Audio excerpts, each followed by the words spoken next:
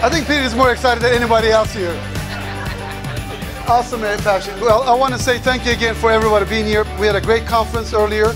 I want to say thanks, obviously, for people that are out of town, the team owners that are here from other NASL teams, as well as some of our elected officials, Deputy Mayor Darren Kittner, City Councilman Zach Adamson, and I might be missing some others here, but and obviously our great fans here and coaches. Brickers, where's the Brickers? Obviously, you know, you guys show a little bit taste of what it could look like earlier today. That was really awesome. I think that made a difference. I'm sure we had a lot of press conferences in town, but that was probably a little bit different than what people expected. So, and I think that was great to show them a little bit taste of what soccer could look like, and different than other sports because it is different. So thanks for everybody's support. Hope you have a great night tonight and enjoy and drink responsibly.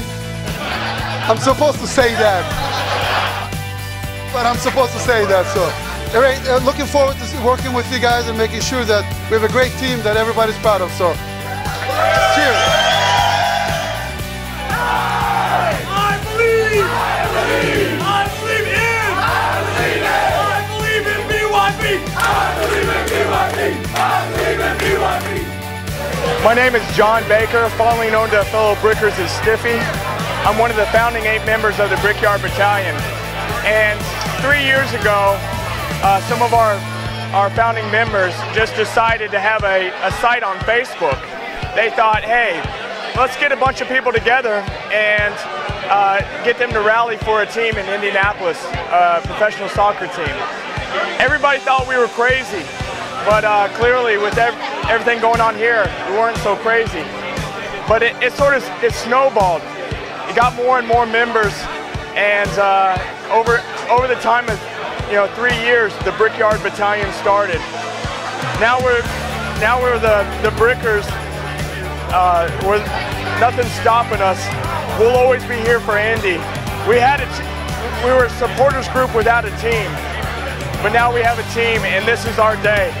This is like going to Disney World. It's better than anything for us. So Mon the Brickers will always be here, and thank you, Keystone. I think it snowballed because all of us were online all day, every day.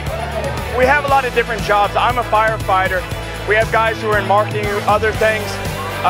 They have other lives, they have children, but they were spending their own time just supporting the Brickyard Battalion, reaching out.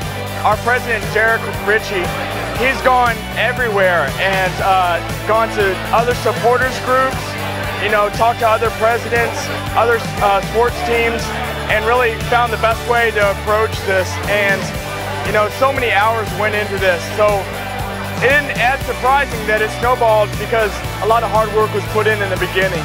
But to have this is amazing, and it's worth every minute. I think soccer fans are passionate because it's just a beautiful game. You watch it and it plays out. You know the characters, you can see their faces. They don't have any masks to hide them. You know their personalities. But also, we're not asking you to be exclusively a soccer fan.